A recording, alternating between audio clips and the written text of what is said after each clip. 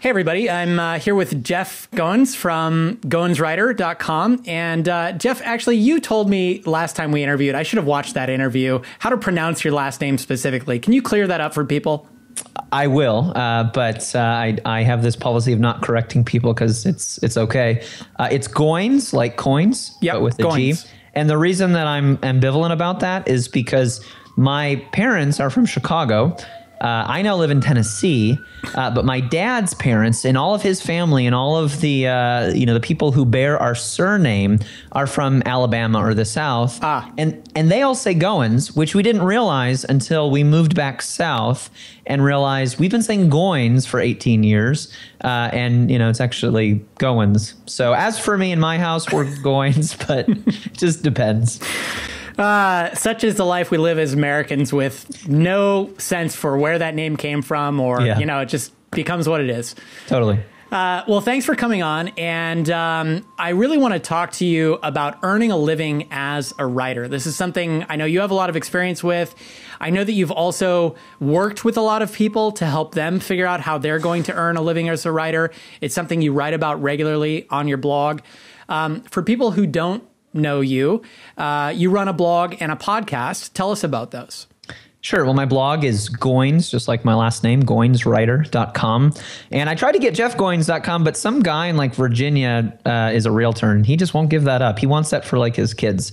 Such is the life of, the 21st century, where your legacy for your children is a URL. Is a domain name. So my blog is basically a blog kind of about writing and creativity, and really just my experience of becoming a writer and sharing that publicly, and trying to be, not just writing memoir or something, but trying to be instructive through the process. So a lot of writers, artists, some entrepreneurs read it just because I'm sharing the journey of how I first became a writer. Then how I made the leap from doing it as a hobby to doing it full time, and now how I continue to sustain that career.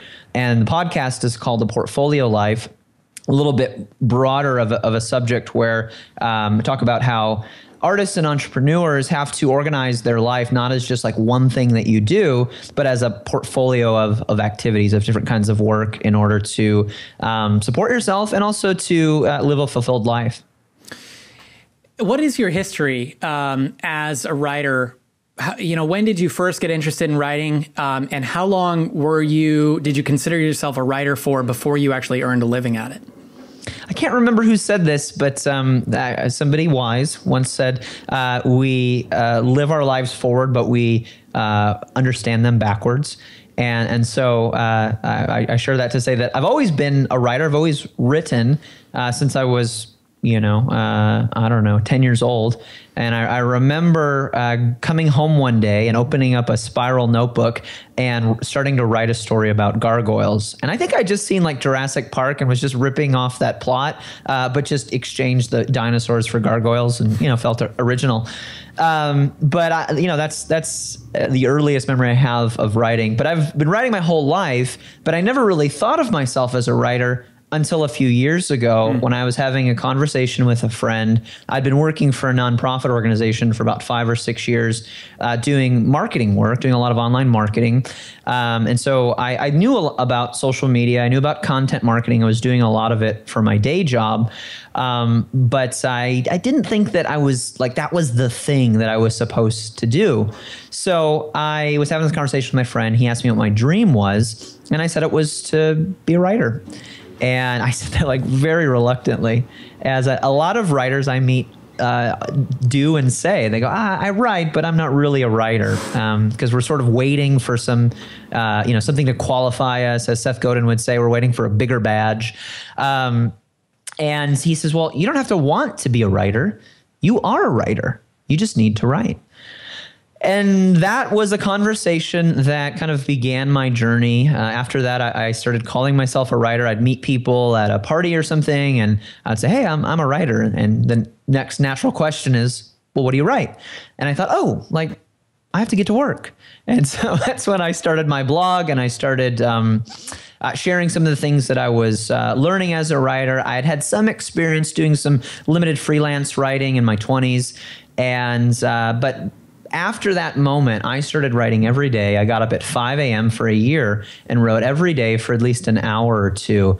And that was the year of practice I needed, necessary to do what Stephen Pressfield calls turn pro, which happened first in my head. And then, as I built the blog and started to attract some attention around my work, a bunch of cool things happened after that. Was that that year of writing when you got up every day, was that stuff that you published, or was it all?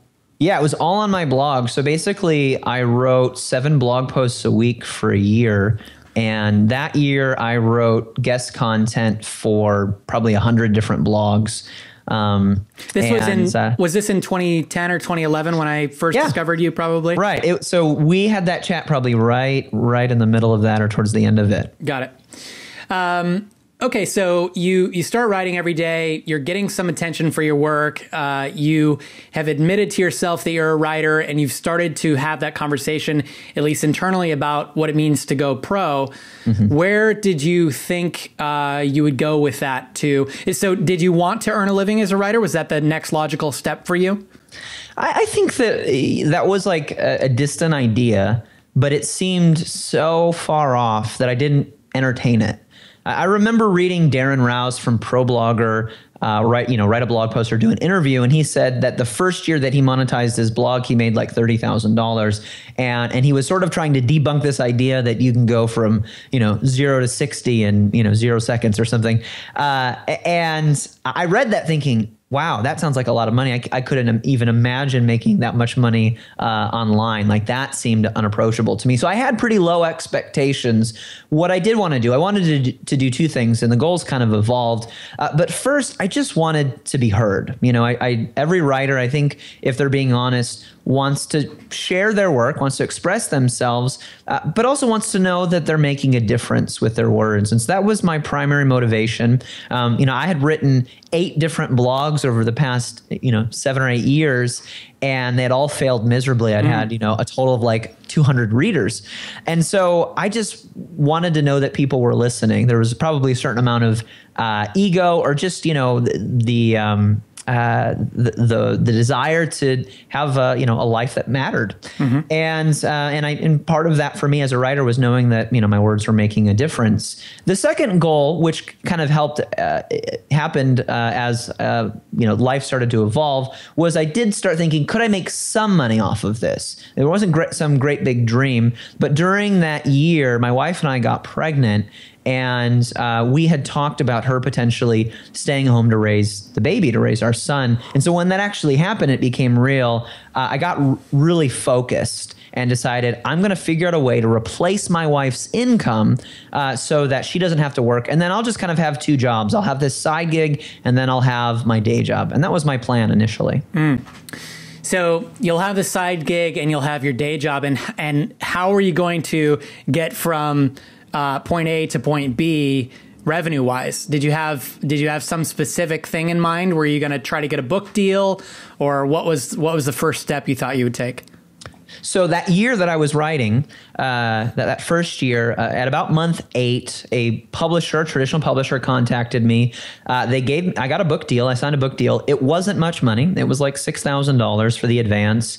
That I think is a myth that writers still believe today, that if I just get a book published, I'll have arrived. Right. And certainly there are those stories of 6-figure and 7-figure advances, but those are few and far between. And most professional writers I know are having to hodgepodge a bunch of different revenue streams together. So I knew that. I mean, that was that was a realistic expectation. Yeah. So when I signed the book deal, I was like, okay, this is cool. And I've kind of been legitimized now as a writer. Maybe there's some other, income sources that I can build around this blog and around this attention. So I didn't really have an idea. And I didn't know that people would pay me for anything. I had very low expectations. I'd given away so much content on my blog. I wondered, what could I create that people would want to buy? And at the end of that year, I did a survey. A friend told me to do this. A guy named Sean Platt told me to do this, who's made a great living as a writer online. And I did a survey, and I basically just asked people, what do you want and what would you pay for it? And a lot of people, I mean, they said a bunch of different things, ebooks, courses, coaching, whatever. But a lot of people said an ebook and that they'd pay anywhere from like $5 to $50. And so I started working on an ebook. Was there a specific topic for the ebook that did you say, would you like an ebook on X, Y, and Z, or just an ebook in general is what people wanted? Yeah, I asked about the subject, and I think most people said we wanted to hear more about writing or blogging, which at that point I had sort of established myself as some kind of expert, in a certain group of people. Yeah. So I didn't know what I was going to write it about, and I was talking to a friend. I had actually just done one of my first public speaking gigs, and I had basically told this story about how my blog grew over the course of a year from 0 to 10,000 email subscribers. I was having about 50,000 unique visitors. That eventually, grew to hundreds of thousands uniques and tens of thousands of email subscribers. But, pretty decent growth in 12 months. And so I told this story, and I shared the story during the speaking gig that I shared with you about how I started calling myself a writer. And so right after that, I was talking to a friend and I was saying, hey, I want to write an ebook and sell it. And I was thinking about calling it like how to get 10,000 emails in 6 months or something. And she's like, no. You need to call it You Are a Writer, because when you did that speaking gig, like 500 people tweeted out, I am a writer, because they heard that story and it gave them the confidence to make that declaration themselves. And so that's what I did. I wrote that ebook. Don't you love when something is handed to you like that? Yeah. A great title as opposed to just racking your brain for it? Yeah, I mean, it's I love that Derek Sivers quote where he says, "What's obvious to you is amazing to somebody else." Mm-hmm. And that story was very obvious to me, and it was transformative to me, but I just sort of overlooked it. Yep. And it is, to this day, I'll meet people that I've never met in person before, and they've read that ebook, and they go, "When I read that, I immediately started calling myself a writer," which is pretty cool. So I don't want to gloss over the whole book deal part of this equation, because we're talking about how to earn a living as a writer. And I think a lot of people feel like the book deal is the ultimate fulfillment of that.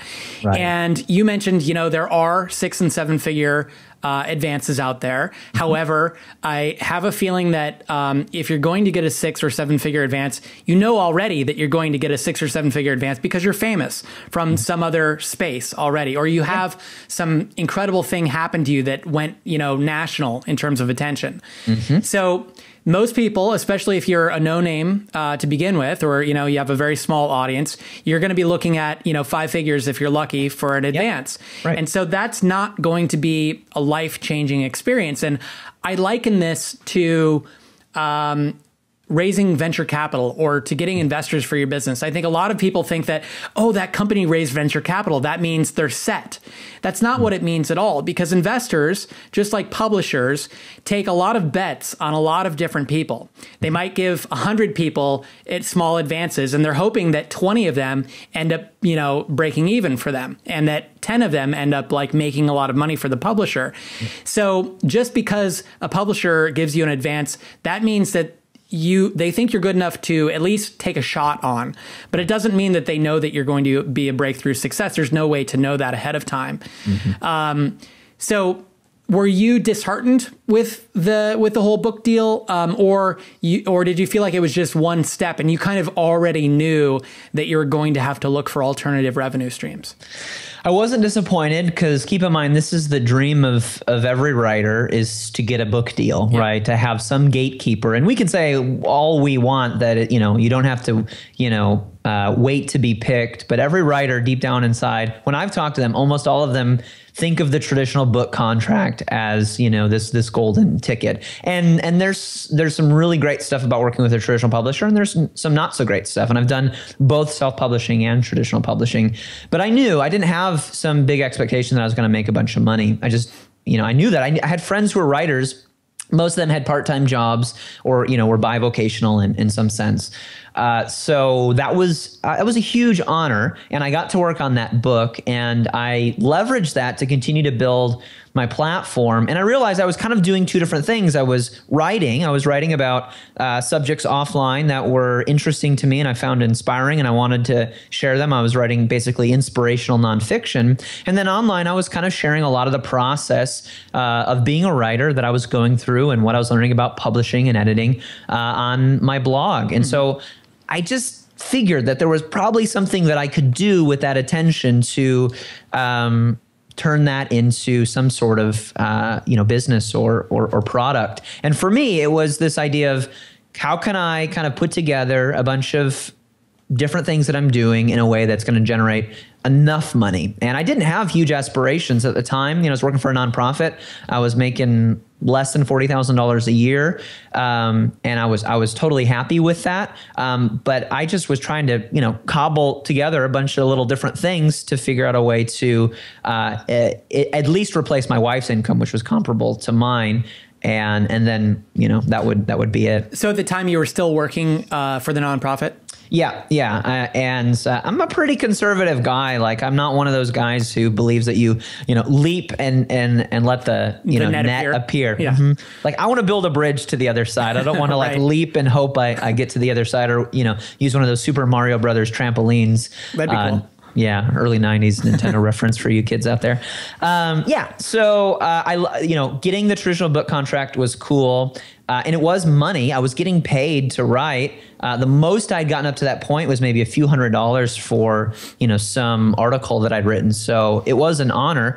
And it was the first step in the process of, figuring out a way to make a living as a writer. And any artist knows this, and frankly, any freelancer entrepreneur knows this, that you have to start somewhere, mm-hmm. and you have to look for lots of different opportunities to bring in revenue. And there are some things where you go, oh, this is going to be a great deal, and it's not. And then there are other things where you go, whatever, I'm just going to try this, and it ends up being a huge success. And that, going back to an earlier question, that's what ended up happening with this ebook. Okay. You're a Writer. Yeah. So, and when did that come out? And what was the timing versus the book? Yeah, it was a funny thing because basically I signed the book contract in the fall of 2011. And then by like January of 2012, I did that survey. And at this point, our son was, due in June. And I was feeling a little bit of pressure, a $6,000 advance wasn't gonna cut it. And my wife had, a maternity leave of a couple of months. So I had a little bit of, like a 4 or 5 month ramp to try to figure this out. So I think in February, I decided I would write the book, the ebook. And so I'd actually finished the traditional book first. And then I started working on the ebook. And that ended up coming out in May. And I checked with my publisher and said, hey, I'm going to write this little ebook about writing. It's not going to have anything to do with, this other book that I'm writing. There won't be any, conflict of interest, different markets. And they said, fine. And so that book came out in May. And within, the first month or so, we did about $16,000 in sales just through my website, just selling the PDF for $5 a piece.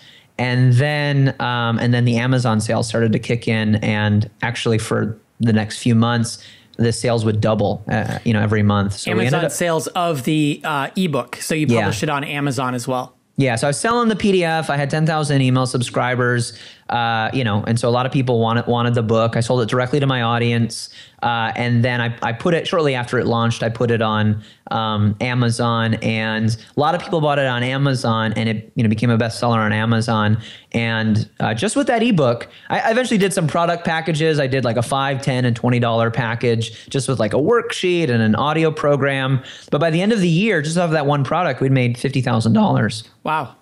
Yeah, and that was like my first real product launch. Yep. And I remember lying in bed. So my wife's pregnant. We're like a month. Our son had just been born. Our son, it was May, and our son had just been born. He was born a month early, which was a whole other thing. Yeah. So I'm lying in bed looking at my iPhone at 9 o'clock at night, and I'm just, I'm seeing all these sales come in, refreshing my email because it's addicting. And I, turn to my wife at one point and I go, man, we just made like $250 this hour. And I never made here. Yeah, I never made $250 an hour doing anything, much less lying in bed. Of course, there was that whole year that you had to get up and write a blog post every day. Yeah, totally. So at this point, are you thinking to yourself, well, geez, I can just write an ebook once a year and maybe I can get by that way? Yeah.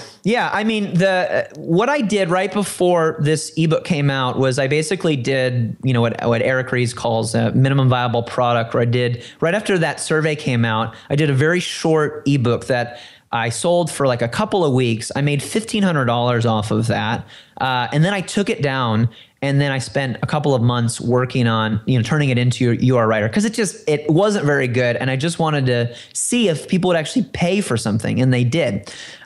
So when that happened, I thought I could just do this once a month, like very realistically. I'll just write a book a month. So when that happened, I knew that my wife was good. And I thought I could, write a book or two a year doing this. And I got that book got a lot of reception from people. And pretty quickly, people started asking me to put together an online course based on a lot of that content on my blog and in the book.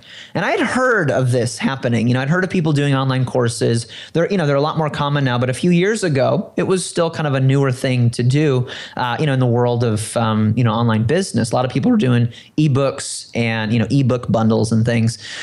So I thought this would be cool, and people were just asking me to do this. And so right before the book came out, I bought a URL, and I actually put that URL at the end of the book to say, and it was literally just a URL, a splash page, and it just had like an email opt-in, like if you want to find more about how to, become a writer, enter your email here. And I hadn't built the course or anything. I just wanted to see if people were interested in something like that. So the book came out, it did really well, and it sent everybody to this URL, tribewriters.com, where I thought maybe someday I'll put a course here or something.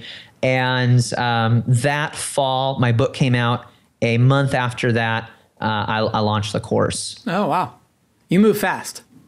Well, I mean, I was really motivated. I was trying. I just had a kid, and that's expensive. And I didn't want my wife to have to go back to work. And I'm pretty conservative, and so I was like, we need lots of money, because this could run out at any time. So I launched that. I launched that course mostly because people have been asking for it, and I'd been telling people about it. I bought the URL in like February, anticipating that I might do something with it. And then I would write, weekly newsletters to my email list, and I would tease that out, and I would say, hey, this is coming soon. And so, we built up a list of like, I don't know, 2,000 people on that email list. And then the course came out, and we sold 450 spots to the first class. So you mentioned earlier, I think before we started recording, that course now accounts for the lion's share of your revenue. Is that true? Yeah, I think it's about 80%. Okay. It might be closer to 70 now. I've been, doing some other things, trying to diversify, but yeah. I mean, yeah, it's a big deal. And you open it up multiple times a year? Yeah, 3 to 4 times a year. I think we'll do 4 launches this year. Okay, great. Are there any other revenue sources at this point? So back in the day, so I started my blog, and people were, talking about monetization as if this was like this switch that you could turn and like money would just start coming in. Like it doesn't take work or, business acumen or relationships or anything. It just happens. So when I was like, oh, how do I monetize this? Where is the switch? I tried advertising, made a few $100s off of that. Nothing, substantial. And I started doing some affiliate stuff. I started with Amazon, and initially my goal for that was to just pay hosting fees, email marketing costs, and started to make a few $100s a month off of that, covering most of those expenses.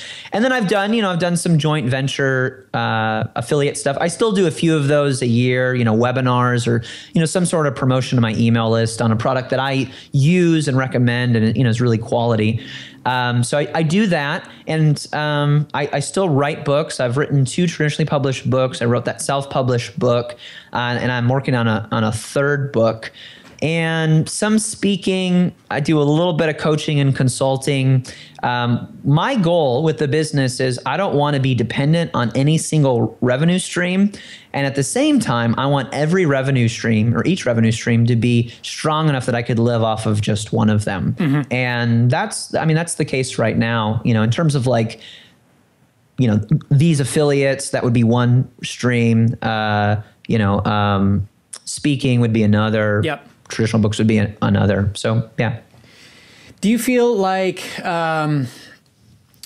this is interesting, all of the different revenue streams and things? When someone thinks about earning a living as a writer, and when you think about other writers, maybe who have been in the game longer and have bigger profiles, do you feel like they have as many different revenue streams?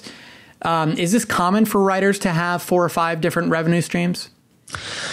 It is. I don't know that they all think of it that way. I mean, I think that there are probably a couple of different types of writers. There's, lots of different types of writers, I'm sure. But I think with respect to entrepreneurship, there are those who just want to write and are good enough or are popular enough where they can just make money off of their, book advances. And if you're getting $1 million advance every few years that you write a book, first of all, you're commanding, you're popular enough that you're commanding decent speaking fees, mm-hmm. and probably doing some other things. We're talking about like Malcolm Gladwell level people. Exactly. Yeah. Seth Godin, yep. People who are getting 7-figure advances and are getting, 6-figure speaking fees for every gig that they do.